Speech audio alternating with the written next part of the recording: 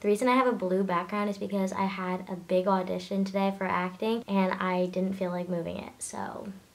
Hi guys, it's me Skylar, and today I'm going to be giving you guys some tips for your first gymnastics competition. So let's get into it. So gymnastics competitions are pretty self-explanatory, but I'm going to be giving you guys my tips and what I wish I knew before competing in gymnastics. So tip number 1 is always remember your grips.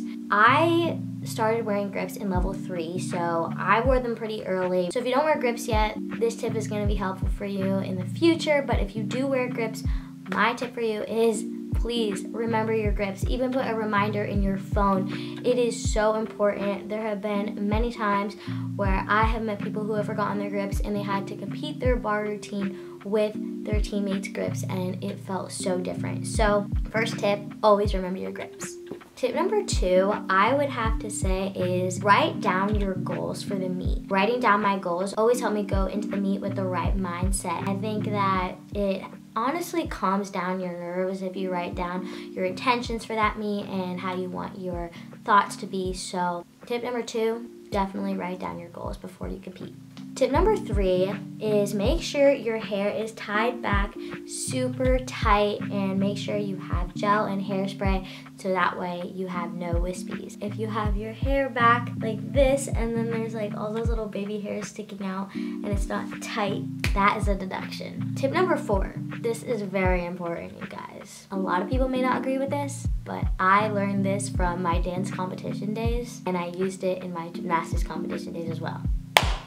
Purchase butt glue. Butt glue is a lifesaver, you guys. If you are wearing a leotard and it rides up your butt a lot, instead of just pulling it down because picking your wedgie is a deduction. If you keep having to like fix your leotard and fix your leotard and fix your leotard, butt glue is the product for you. All you have to do is stick it where you want your leotard to go and then your leotard won't ride up your butt. It's perfect. Tip number 5, always make sure to bring water and a snack.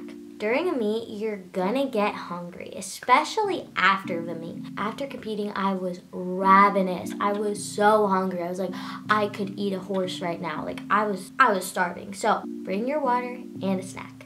Tip number 6. This is a worst case scenario, but you always want to be prepared. Bring an extra leotard. If you have an extra long sleeve, that's even better, but even an extra plain leotard, always bring it in your bag just in case something happens to your competition leotard. Yes, this is worst case scenario. This most likely won't happen, but just to be safe, always bring an extra leotard. Tip number 7, cheer for your teammates. You're focused on yourself, but you're gonna want to cheer for your other teammates as well because they're kind of going through the same feelings as you are.